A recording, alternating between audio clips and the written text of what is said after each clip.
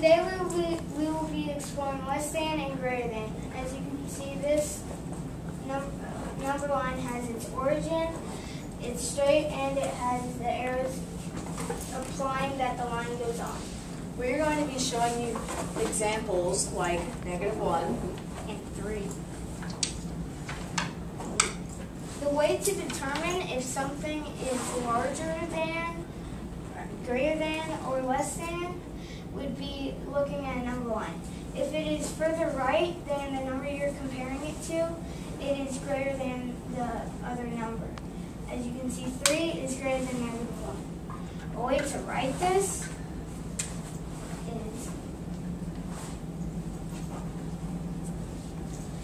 a way to remember how to write this is thinking of the symbol as a alligator mouth. The alligator always wants to eat a number that is larger. Another way to write this would be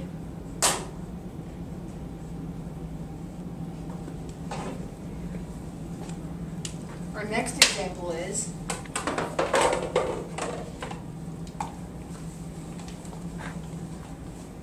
-4. and 2. Although -4 seems like a bigger number than 2, it really isn't. Since it is farther left on the number line, -4 is less than 2. You would write this as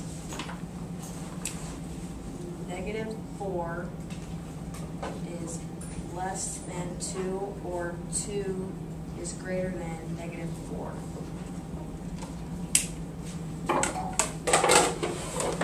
Our next example is -1 and -5.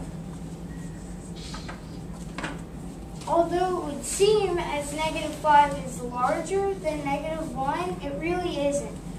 -1 is more right on the number line, telling us that it is greater than -5.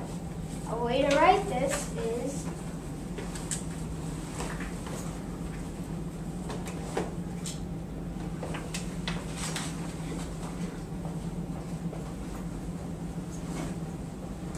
You can use this number line method for both positive and negative integers.